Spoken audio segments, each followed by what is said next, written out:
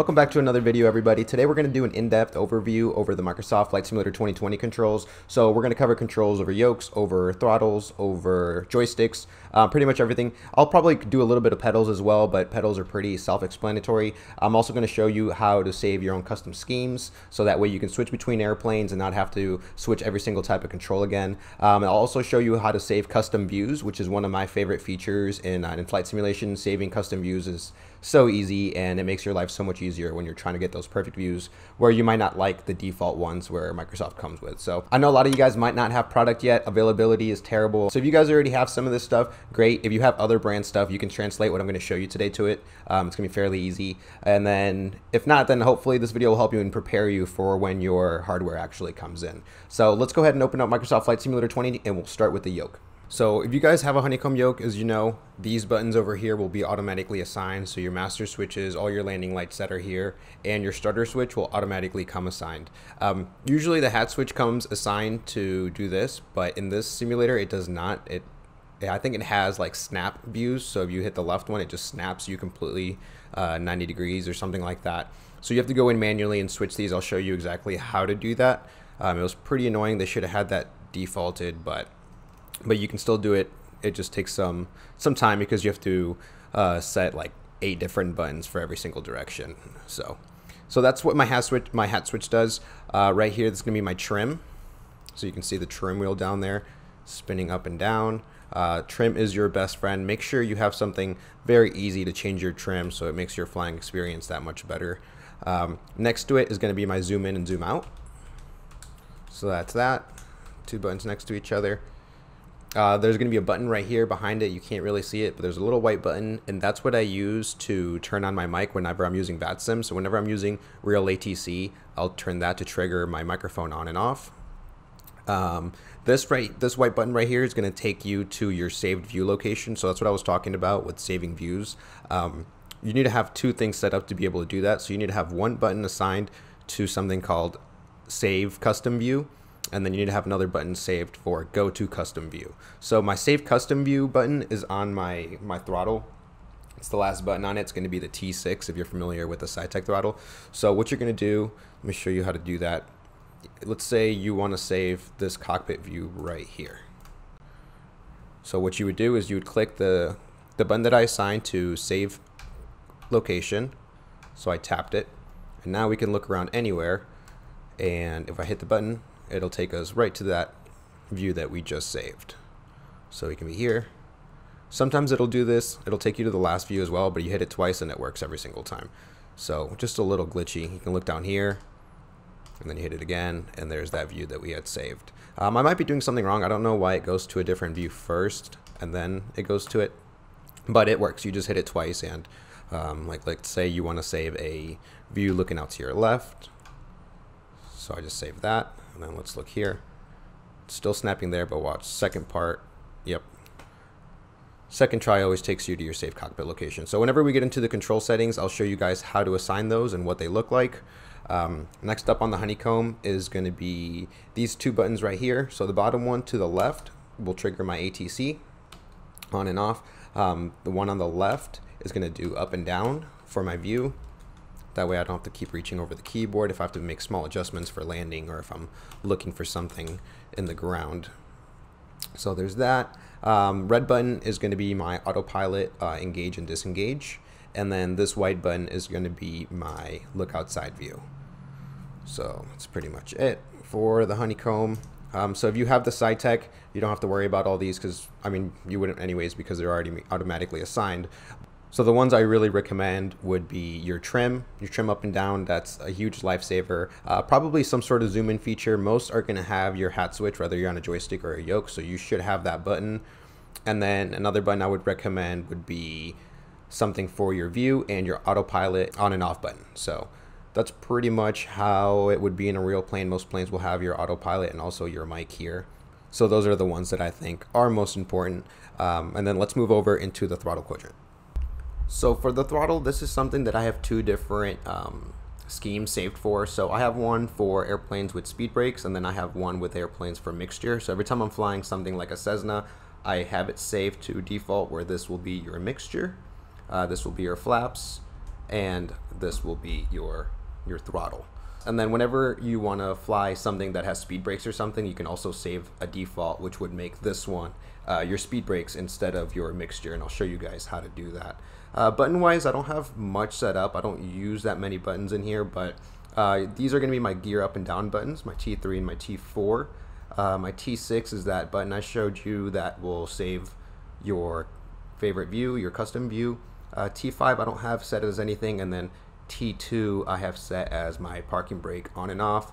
That's another important one since the plane almost always starts with your parking brake on, so that just makes it nice and easy and convenient. And then T1 I don't have anything set there as well, so I'll add stuff, but right now I'm just going over the ones that I think are the most basic and the ones that I think everybody should put in their hardware. So flaps, mixture, throttle, gear up and gear down, you know, zoom in, zoom out, hat switch, all that stuff is stuff that's pretty much default. I've used in every single flight simulator for the last 15 years, so I've almost never changed this setup right here, so hope you guys find it useful. And another thing here on the throttle is going to be these switches here. If you have the Throttle Quadrant from SciTech, you know that there's this kind of like a clicking button right here past the 0 mark. So for throttle, I set that as my reverse thruster for planes that are capable of that. So you would just hear that would trigger your reverse thrusters, and then you would just power up to get that going.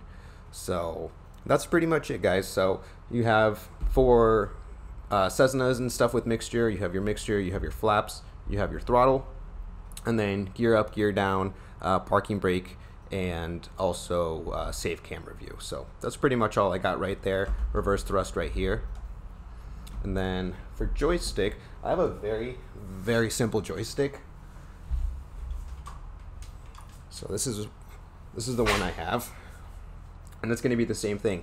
You're just going to assign your hat switch to your view. The trigger for me is always my brakes, and then these I assign one to ATC maybe, or default views for sure, especially when bush flying. And then of course sometimes you have a little throttle. So if you guys have a sophisticated joystick that's got a lot more buttons, just translate some of these inputs that I put into my Yoke or my Throttle Quadrant and assign those to your Yoke. And that goes the same thing for any other hardware you have, such as an Xbox controller, gamepad, or even different brands of Yokes. This is all stuff that can be translated directly. So those are my inputs. Let me go ahead and open up the control settings so I can show you guys how to tweak everything in there. So here we are in the settings page. As you can see on the top side, it's going to tell you everything that you have plugged in. Unfortunately, right now, the SciTech switch panel and the ATC panel, or the radio panel, is not working, so it doesn't show up on here. But for the most part, they will. Some of them will actually show you a picture. My basic joystick does not, but the SciTech Throttle Quadrant does, and the Alpha Flight Control does, along with the buttons. So the layout of this is a little weird. I feel like they could have definitely done better. I know I definitely like the layout of the X-Plane one better. If you want to search for something like Safe Cockpit View, there it is, or Safe Custom Camera, these are the ones that I showed you. They don't have anything assigned because this is my Yoke. The one that I have saved is under my throttle. So as you can see, you have up to 9 options to save custom camera. So I'm sure you're going to have 9 options to load custom cameras. As you can see, there they are, and there's my load custom camera, which is that button right there. So that'll take you to it. You can have up to 9 different ones. So if you have a ton of buttons, or if you want to use your Throttle Quadrant for all your T6s, you know, that's 6 buttons right there that you can just use for views if you want to do that. If you just love custom views or for cinematic and stuff like that, it would be a good idea just because it gets you there so quick without you having to adjust your camera. That's the search by name feature. The search by input feature is just, you're just going to click whatever button on your controls that you want to see what it's assigned to. There it is. If it's not assigned to anything, it'll just be blank. Let me see if I have anything empty. Not that one. So for example, yeah, button 12 is blank. So there's nothing there.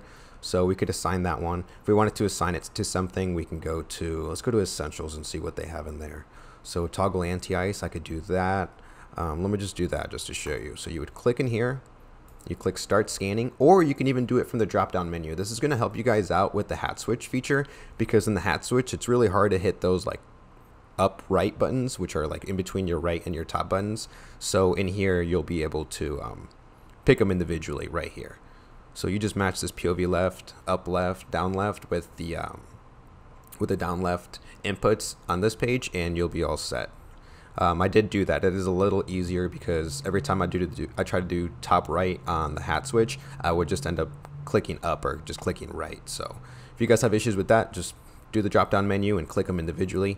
I'm not going to do that because this one's an easy click. So there it is, button 12, validate. So now it is set, and then I could set it to another input if I wanted to. That's what that second section is. So that's the search by input. And then you can do select an input, same thing, drop down menu if you have trouble hitting that button correctly, like the up lefts are hard to click. So there it is. Oh, not essentials, but assigned. See, up left has something assigned, but it's not showing up, but that's just a glitch. Yeah, there's up left. So just a little glitchy here and there. I know that they did just release a new update. I just downloaded it. It was 15 gigs. I'm going to see exactly what they did, and if it's good enough or if there's a lot to cover on it, I'll probably do an overview video. So far, I haven't noticed anything new. All the little bugs that I had before are still happening. To save the different schemes, so as you can see right here, it says planes with mixture, and I can switch it to planes with spoilers. So if you see here, my spoiler axis is set to the middle lever, and then if I switch it to with mixture, it'll switch it to my mixture.